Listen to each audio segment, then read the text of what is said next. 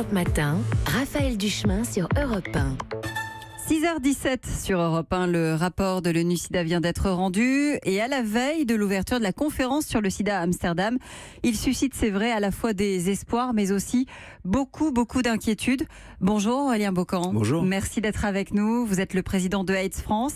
Il y a aujourd'hui sur la planète 3 personnes séropositives sur 5 qui prennent des traitements, les fameux antirétroviraux.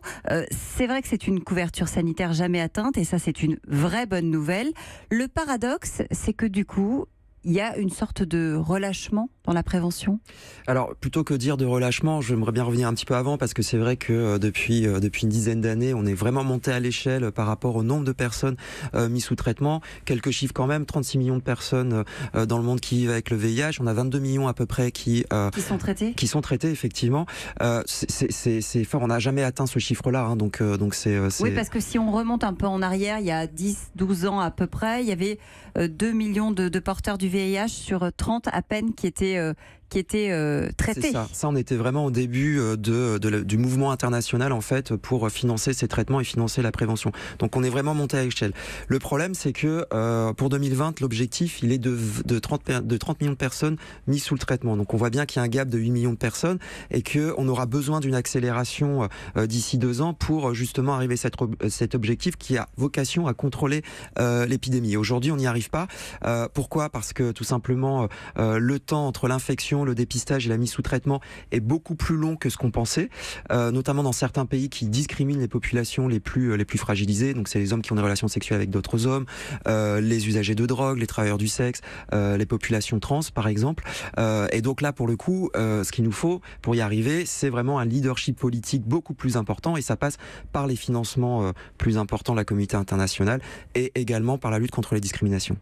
Les gens se disent c'est bon, on a de quoi être soigné, c'est plus la peine qu'on fasse attention. C'est aussi ça qui commence à prendre effet dans les esprits, peut-être un peu. Vous avez tout à fait raison. On est dans une espèce de complaisance, j'ai envie de dire aujourd'hui, où finalement, en tout cas dans nos sociétés occidentales, la communication, elle est paradoxale, puisque d'un côté, on communique sur le fait qu'on a des traitements qui sont efficaces, sur le fait que les personnes vivent très bien avec le VIH, puisqu'elles sont soignées.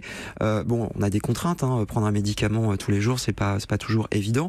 Le problème aussi derrière, c'est que, et ça c'est l'autre version de la communication, c'est que vivre avec le VIH, c'est pas anodin, c'est pas une infection comme les autres, étant donné que on parle de pratiques sexuelles, on parle de sexualité, et qu'à partir de là, vous n'êtes pas sans savoir que dans nos pays, il y a une espèce de jugement, de moralisation en fait, à partir du moment où on parle du sexe.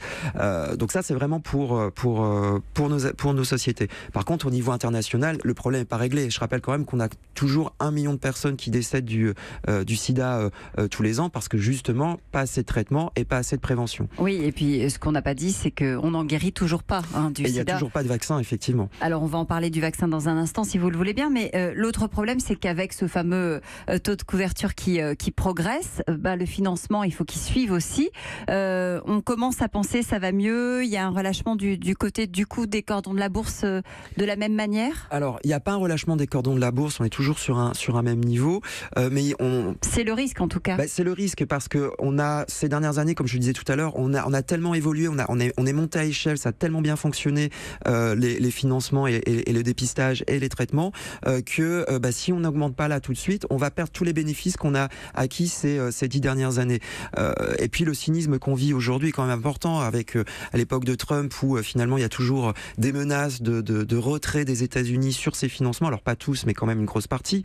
Donc il y a un phénomène d'entraînement aussi quelque part, mais le fait est que là on va avoir un grand rendez-vous qui va arriver, puisque Emmanuel Macron, notre président, a annoncé qu'il accueillerait la conférence l'année prochaine, 2019. Voilà, la conférence de reconstitution du Fonds mondial en France en 2019. C'est l'occasion justement de faire cet appel aux dons, de faire cet appel au financement. Exactement, et notamment au niveau des pays riches, parce qu'aujourd'hui on a tendance à penser que ça y est, on a déjà trop donné pour le VIH et que c'est assez, que ça suffit.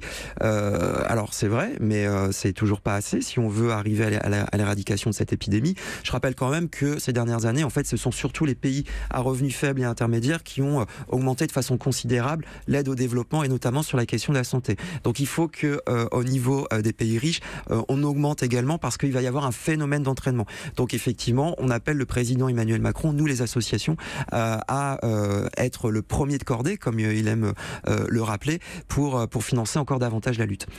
Vous parliez d'éradication, il n'y a toujours pas de vaccin, hein, on l'a dit, mais début juillet, il y a des chercheurs qui ont fait état d'avancées, de progrès encourageants.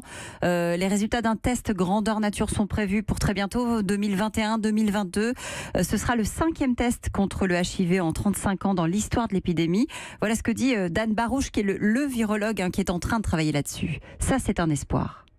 Oui, c'est un espoir, mais c'est vrai qu'on a régulièrement des annonces de ce type-là tous les ans. Alors, je mets de côté les laboratoires qui font ça pour lever des fonds, on va pas se mentir.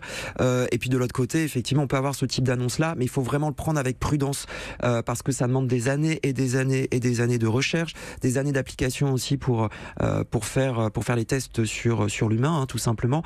Et puis, c'est surtout que quand on dit ça, il faut que on soit très prudent parce que quelque part, ça peut permettre le relâchement des comportements à risque, ça peut permettre aussi le fait que les personnes qui vivent avec le VIH arrêtent le traitement. Donc pour l'instant, rien n'est fait, donc vraiment prudence.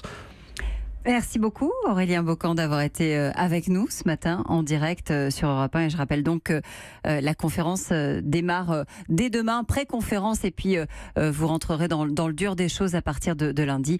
Ça se passe à Amsterdam. Merci d'avoir été avec nous en direct ce matin sur Europe 1. Europe